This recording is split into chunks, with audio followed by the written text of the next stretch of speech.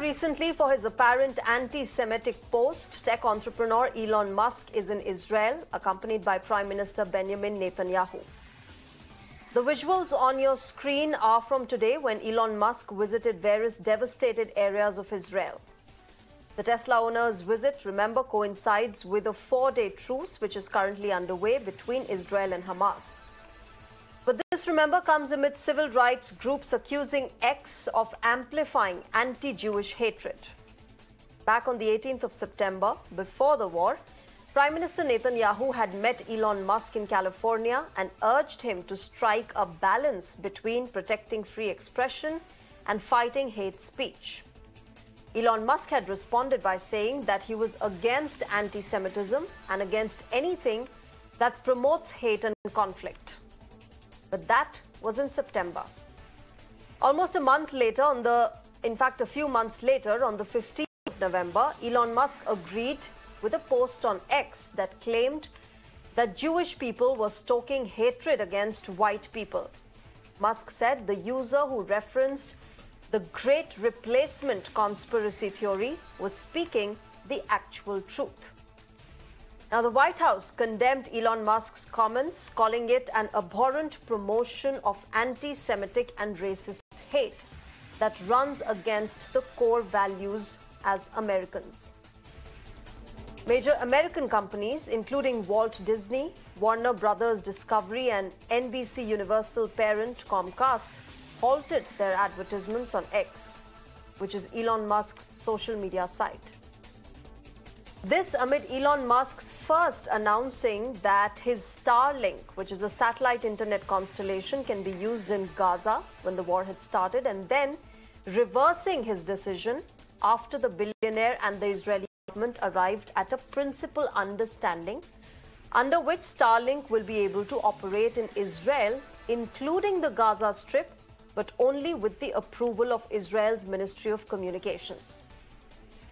Now, this has led to a wider discussion of tech giants indirectly participating in wars. Should they be? Are they obliged to? What are the kind of pressures they face? And who wins in the war between freedom of expression and being neutral? Joining me on the show tonight, Sanjay Jha is an author. Also, Anurag Naidu joins us. He's also an author. Good evening and welcome to both of you gentlemen. Anurag, I'd like to start with you first. What do you make of this visit, first of all, of Elon Musk going to Israel and visiting all these devastated areas with the Prime Minister of the country accompanying him? Well, I think, first of all, thank you for having me on the show. You know, I have a very clear view about the personality that we're talking about, Elon Musk, you know. So before we talk about any steps or any decision taken by the gentleman, we should also know what kind of personality he carries. He carries a personality which is outspoken. He carries a personality where he expresses himself and his thoughts very freely. Of course, he's a conglomerate, owner of, or maybe a managing director of a conglomerate, whether it is Tesla, Starlink, whether it is, X that we're talking about recently. But the whole point is these are the business ventures that he has invested in, or he is running this businesses all across. But he, as an individual, carries a very strong opinion on certain topics, which he's very outspoken about. So we should respect the space and the kind of personality Mr. Elon Musk is. The visit that he personally carried right now, of course, Starlink being one of the agendas, which is very clearly, stated out that there has been a handshake between the Israeli government and Starlink, which is, of course, a business deal. But on top of it, it is also out of his business or a personal interest that he has gone and visited, and he has expressed his opinion. And the point here is, in a situation of a war, whether it is a Ukraine conflict, whether it is a Israeli conflict, we cannot come to a decision whether one side is right and the other side is wrong. End of the day, the lives are lost, and no war is something that is good for our society. So, but the fact of the matter remains that Mr. Elon Musk has expressed his one point as his personal opinion, and of course, we're trying to link his personal opinion with the business decisions that he has taken during this visit, which is probably something that we should look from two different total dimensions. And I have a very clear view about it. What is wrong for any individual to carry, even if it is a political opinion? What is wrong? I mean, if you are a businessman or if you are some other professional, you don't cease to be a political activist. You don't cease to be a socially aware citizen. But at the end of the day, when you are running a company like X, which is socially such a responsible, social media platform, you are embedded into this entire structure and the network and the mesh of socially active citizen. So you have to be socially aware, and being at the top of Okay. this business, if he wants to run it is as an independent business and still wants to carry his personal opinion as a politician, or maybe a political opinion in the interest of society, or whatever he feels, I think we should give space to this kind of people. I'm done with people telling, okay, if you're doing A thing, you should not be doing B thing. Then in that case, all these years we had few channels in India, which I don't want to name, which Anurag, has I'll tell direct you why affiliation with there's a political problem, parties. because when you as an individual, as you as a business entity are taking a side in a war, when you're visiting the country along with the prime minister of that country, you're also casting a shadow on the social media site that you run, where there have been already accusations of the fact that you are letting hatred and hate speech perpetuate. Absolutely. Sanjay Jha, is it fair for any business person to just go to one country, take a side in a war? Anurag, I'll come to you. Let me get in Sanjay Jha first. Sanjay Jha, is it all that we see when a business entity goes, a business person goes and takes a very overt side in a war? Do we just see it as that? Well, Shreya, I want to first congratulate you for having a serious conversation on a subject that actually has, I think, very, very serious international ramifications in the time of war. I completely disagree with the gentleman who spoke before me, who seemed to be almost like a cheerleader of big tech. But let me tell you that today, as you and I are having this conversation, governments all over the world are paranoid and apprehensive about the role of disinformation, misinformation, fake news, deepfake. You even had the Prime Minister Modi talk about deepfake, although his own party is probably instrumental in a lot of fake news in India, but we can debate it another time. The truth is this, Shreya, that at the moment, if you look at the Gaza, Israel-Gaza, the entire Hamas crisis, which is, frankly speaking, entered a zone of a crime against humanity or a genocide, it is being fueled to a great extent by the kind of amplification of fake news on social media. And maybe both parties are responsible. But what is the truth? The truth, Shreya, is this, that today social media organizations like X have actually kind of become very irresponsible, because this is not the Twitter we knew. There's a lot of information which is getting out there, which is totally unfiltered and unchecked. In the name of free speech, everything and anything is being allowed. There are no consequences. And as a result of that, you have a situation today where the polarization is getting from bad to worse, is getting aggravated. So this is a time actually where a head of a social media company, whether it's Musk at the moment or Zuckerberg when he was influencing the American elections during the Trump and Hillary Clinton contest, you realize that the big tech is becoming more powerful than the government. And we should all be worried. I'm astonished and appalled that you still have people who come on TV shows and say, this is great, it's okay, it's all right, he's not taking sides. Ladies and gentlemen, this is a time when people are dying, when people are calling Gaza the graveyard of children, and you're allowing a social media head to appear publicly with a prime minister whom apparently his own country doesn't want him to be there, who's been blamed for blatantly violating the rules of international law. This is like a literal endorsement of what is going on, which is terribly wrong, politically immoral, legally unethical, and a violation of established international protocols. So I think we should all be concerned instead of becoming a cheerleader for Mr. Musk. Anurag, you wanted to make a point. Please go ahead.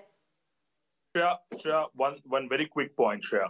Disinformation, Mr. Sanjay Jha mentioned about disinformation, misinformation. I don't know what disinformation and misinformation has got to do with this story. It's as simple as that, Shreya. Going to Gaza, now let's understand what is Gaza. Gaza is not something where only Hamas stays or only Palestinians stay or very Israelis stay. It's a mix of all. There are Israelis, Palestinians, and there are elements of Hamas, right? Now, what is the conclusion from this visit? The conclusion is Starlink is going to operate internet from Gaza. So internet is for the people of Gaza, right? I mean, there is no doubt about it that there are possibilities of genocide. We all agree. There is no doubt about what happens. There are collateral damages. We are absolutely sorry, and this is the state of affair which we don't want as global citizens to happen. We want peace, absolutely. But if there is an internet that is going to be active and live from Gaza, do we oppose that? Is point number one. Point number two, what is controlled free speech? A free speech is a free speech. When you say on social media free, and people like Mr. Sanjay Jha have been doing so many shows after in about a decade in the past 1 decade. And every time people, when it is convenient to them, they say everything about free speech, everything about liberal talking, everything about having no boundaries. But when it does not suit them, they say the free speech should be, kind of controlled, should be having boundaries.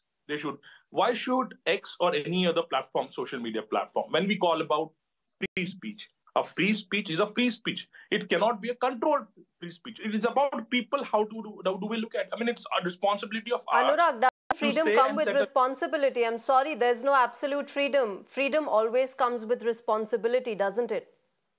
Of course, that is something that we need to realize, Shreya. I'm saying you cannot put a guideline. I mean, if you are building a social media, look at it this way. I'm a technocrat, I'm telling you. I don't know if Mr. Sanjay Jha, but I am a technocrat myself, and I've worked in more than 8 countries, right? So I'll tell you, I mean, as a technocrat, if you're developing a platform, right? So the first thing that comes in your mind, you want to develop a platform which is accessible to all, where people can freely express their thoughts. As simple as that. Now, how much you control to that, or how much kind of a checkpoints you have? X has their own checkpoints. Facebook has their own checkpoint. They have their own, you can report things on Facebook. I mean, of course, Mr. Sanjay Jha is very active on X, and I've been following him, of course, with all due respect. And I've been very active. You have been very active, so Shreya. We all know that there are possibilities when you encounter a fake news, or you encounter disinformation or misinformation, like Mr. Jha mentioned. You have all the right to go and report it. And X in minutes, or Facebook or any other social media, in minutes they take action. They move that content out of the space. So as long as that thing, I mean, if you're actually challenging that it is not efficient enough, that's a different debate. That's an absolutely different debate that we need to see and find the ways, because every federal government has their own structures, whether it is India, Pakistan, America, Japan. They follow their own laws of the land, and it is left to these federal governments or these governments of the republic that we're talking about, that they should develop based on their own socio-economic and demographic, composition. They should develop their own framework. That is an absolute total Sanjay debate. Jha, you wanted to respond. Please go ahead. But the point is, should Gaza have an internet active? I would say yes. Should Gaza have a normalcy of life? I would say as early as possible, we should restore normalcy to Gaza. Absolute ceasefire. Shreya, my short point Sanjay Jha, please go ahead. My short point is that the entire Gaza situation, it is such an ugly configuration that the world is polarized today. You can see that there are Jews in America that are angry with Israel because they're saying that, listen, at the end of the day, you are hijacking, the entire Jewish sentiment by posing itself that this is a Jewish issue, when in fact, this is a political problem and needs a political solution. So, and look at India. We are today alleged to be the disinformation capital of the world when it comes to Gaza. It's amongst the top 3 countries spreading very distorted news that is malicious in content. So here is the point. We are not America with the First Amendment, which gives you the right to absolute free speech. There is a reason why you have reasonable restrictions. I mean, does Mr. Naidu know, with due respects, that the Muzaffarnagar riots that happened in 2013 were triggered by fake news? Do you know that a number of lynching murders that have happened in India had happened on the basis of WhatsApp rumors? That end of day, there is an abuse of social media happening in this country. And to live in denial on that, simply because sometimes it plays to your narrative, is actually a very counterintuitive logic, because you got to think of the larger society as a whole.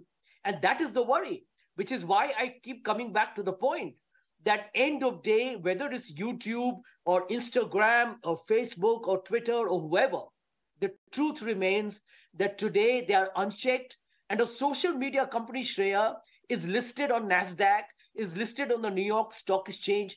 They are interested in making big bucks. How many people know today that the weapons and the defense industry in America has seen a valuation go up by billions of dollars because people are making money during the time of war? Social media companies are exploiting this situation to increase their advertising revenue. They are in the business of business. And therefore, if anyone here believes, and Mr. Naidu, I hope, doesn't fall into the trap, whatever his political ideology may be, because these things come back to bite you. You know, some people believe that when the social media works for them, they will say, let's not put any curbs. Then why is the government of India talking about putting prescriptions and all kinds of strictures on social media? Why did the government of India go after Twitter or Facebook? There's a reason, there's a logic why all governments have to, somewhere down the line, understand that there is a fine line, and this has to be negotiated very intelligently. I'm not saying that you kill free speech, but you've got to realize the social media companies are out there to make money, to make profits, to give shareholder value. That is their, by the way, their charter. So you can't stop them. But to expect them to be civilized, responsible, members of our society, I think that's an exaggerated faith. Can I also ask you, Sanjay Jha, the fact, Anurag, I will come to you. Just a moment. Sanjay Jha, the fact that these are companies, these are tech giants based in the US, and at times of conflict, at times of war, not just that they want to make money out of it, but also the fact that they are facing a lot of pressure from their own government as well. We had Elon Musk announcing a Starlink in Gaza first initially, and then somehow he reversed that decision after he had a quote-unquote principal agreement with the Israeli government, where the Ministry of Communications in Israel will let them or will, ask them and give them the guidelines as to how to set up not just Starlink in Israel, but include the Gaza Strip as well. So clearly, a lot of pressure from their own governments as well on how to operate in times of war. Well, Shreya, a very valid question. Please remember that Elon Musk's Starlink has also been a critical player in the Russian-Ukraine war, right? Because Ukraine has been hugely dependent on Starlink for getting internet access. Now, here is the point. It tells you how susceptible and vulnerable societies and governments have become to a big tech players. Now, they have access, they have invested money in satellites, they're going to fly rockets to different planets, but the truth remains that they are beginning to become more influential and powerful than governments, which is why I'm going to tell you this, that, take the role of artificial intelligence today. How many countries, prime ministers and presidents even understand what is AI? Nobody knows what's going on. And that is the problem. So I think it's very, very critical that media, like what you're doing today, people like Mr. Naidu and myself, don't get carried away by this hype, Let's not get carried away by this entire gizmo, this whole razzmatazz of big tech. We got to realize we live in a society. Society has many people who have come from vulnerable sections, who are victims of death, victims of abuse, victims of trolling, victims of profiling and targeting because of disinformation campaign. I worry about those people today. Actually get abused because the social media makes them appear like X, Y, or Z. And that's what you and I should be concerned about. Mr. Naidu, you and I are very privileged because we probably know English. We have access to certain resources. We know how to tweet, and we can probably even take people to court. How many people in India can do that? How many people in Gaza can do that? Can you imagine the plight of those people who are dying today in Gaza, who want the fair information to go out? And you have a contentious issue as to where even a hospital, when it is bombed, there's a debate whether it is a self-detonated bomb or was it an attack from another country. That tells you the manifestation of the tragic times that we live in. Okay, Anurag, you wanted to make a point. You wanted to respond to Sanjay Jha. Please go ahead. Well, Shreya, I would fairly agree with one of the points that Mr. Jha mentioned. There's a reason why I have never written on my social media handles about the Israel-Gaza conflict. Never written. And even now, I'm not taking any stand. The reason being, I fairly believe, there is a very high probability of, misinformation around us. And I really don't have access to the first grade information on what's happening. And as an activist, as an analyst, I really don't want to comment on it. So I'm going to keep it very neutral, because I would definitely, vouch for humanity, vouch for restoration of peace, and nothing beyond that, because I don't know, much of the first-hand information, what's happening, right? So I really don't want to get in there. But even now, I'm not taking side. But the point is, as a business entity, whether it is X or Facebook, the law of the land, whether it is America or India, now Dow Jones or Nasdaq, the regulators allow them to get listed. It is right from the day of inception, when it is not with Mr. Elon Musk, happen to be a commercial entity. Now, if we are challenging the basic, which is a very good point that Mr. Jha mentioned, is should social media platforms be allowed to be commercially listed or commercially be active or operate commercially?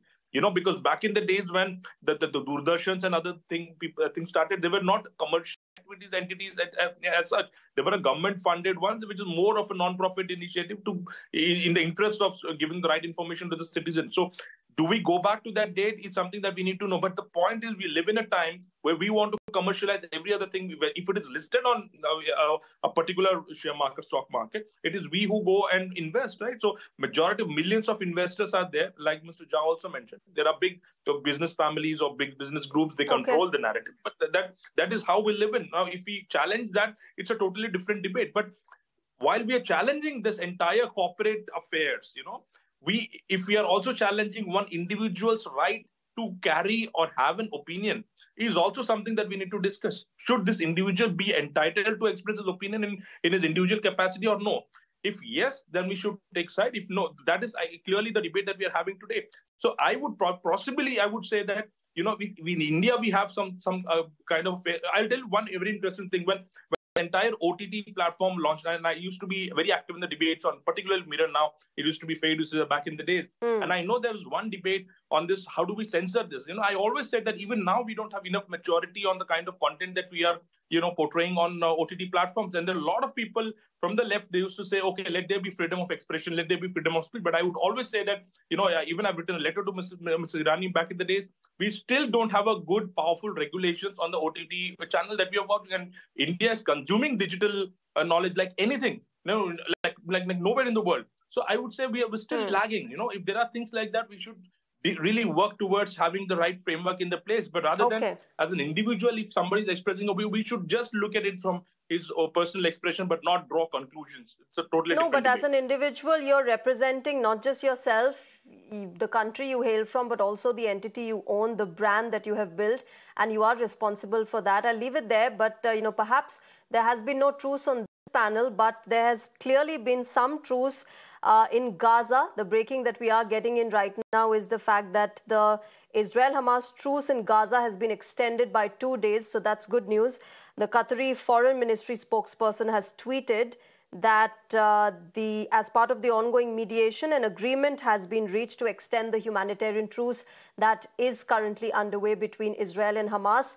Let's see what comes out of that. But to both my panelists, Sanjay Jha and Anurag Naidu, thank you very much for joining us tonight and sharing your perspective on this contentious issue of Tesla CEO Elon Musk visiting Israel as we speak.